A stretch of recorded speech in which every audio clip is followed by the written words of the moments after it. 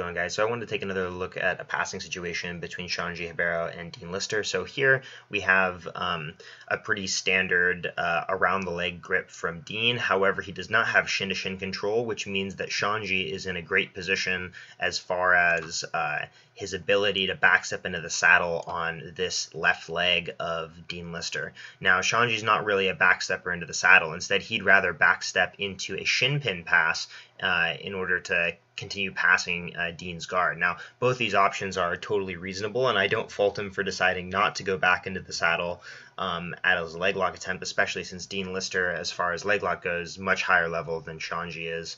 But Xande's passing game, obviously legendary, and his guard, obviously legendary. So one of the things that he's going to look for is that shin pin pass mixed with the backstep, and then he's going to take a look at trying to get head control in order to, again, manage that relative distance between his own hips and Dean's head in order to complete the pass.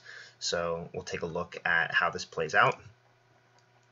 He's going to first take a back step with the left leg. He's going to sit to his butt here, and again, now this is a very important thing to note, is that despite Xande not going into the saddle, he is still initiating top rock in a very classical way. Or I mean, when I say classical, I mean like a very structured, way that is a lot like what people would do with a leg locking scenario. He has a beautiful S shape going here with his legs, right here, with the hip right there. That shape is fantastic. He also has the underhook here on the far leg, which is a great thing to have.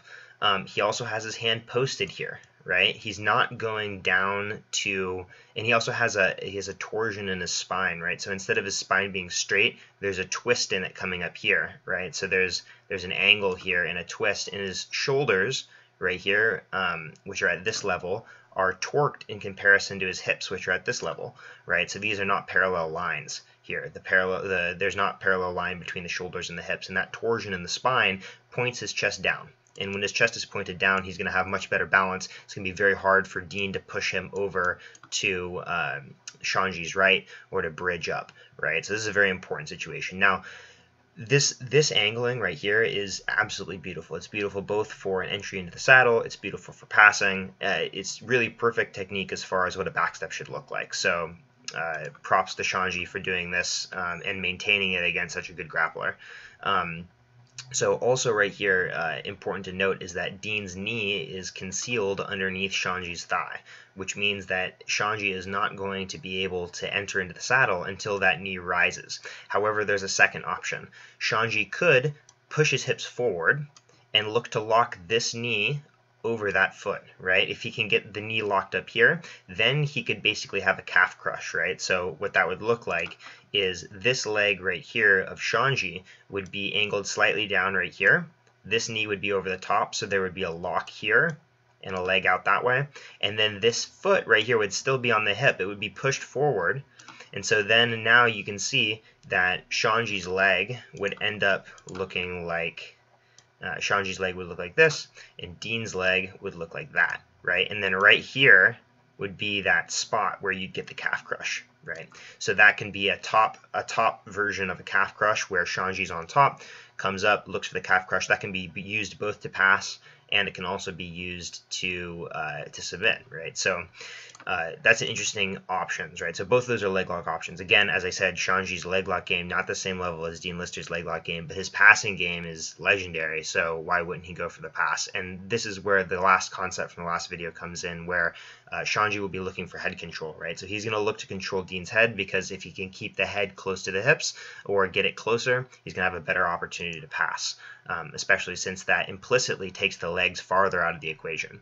So from right here, we kind of have an overhead angle, but Xande is going to eventually look to control the head and start swinging himself, his hips closer to Dean's head to get closer to the pass. So we grab the head here. Dean's fighting it, doesn't want him to grab the head. Dean's looking for the leg, try to entangle, trying to throw his leg over. Again, Xande goes for the head, has the grip. His hips are starting to get inched closer and closer, and he's going to look for that pass.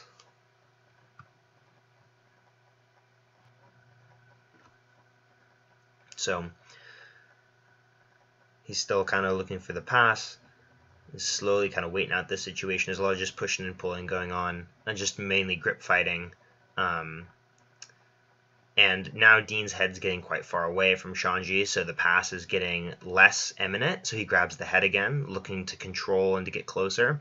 This head grab started getting a little bit better, and then as his hips got closer, he switched to the Kimura. So now let's take a pause here with the video. So important thing to note is that he went for the Kimura once his hips got very close. So his hips right here are obviously very close to Dean's chest, right? So these things don't have a lot of distance between them. And this allows him to look over for this Kimura. Now, the only thing that is potentially entangled here is this foot right here. But as you can see, there's not actually anything grabbing onto it. It's just potential for this leg to come over and trap it, and so that Dean could try to get up on top. However, the problem with that is that it doesn't necessarily prevent the Kimura, right? Because this foot being on the inside can also be used as a sacrifice throw, which we'll see in a second from Xande. So, but the main point here is that the hips have gotten close enough to the head where Xande can not only pass but also look for submissions, right? So again, it's not particularly common, with the exception of drop back leg locks or step forward leg locks, that you're going to be able to attack from top guard, even open or closed.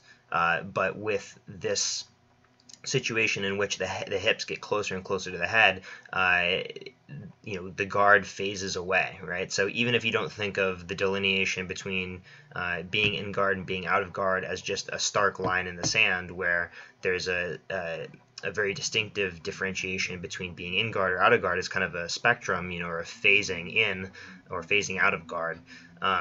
As you get closer to being on top versus just on top in guard, you're going to have more opportunity for submissions, and better opportunity for positional control.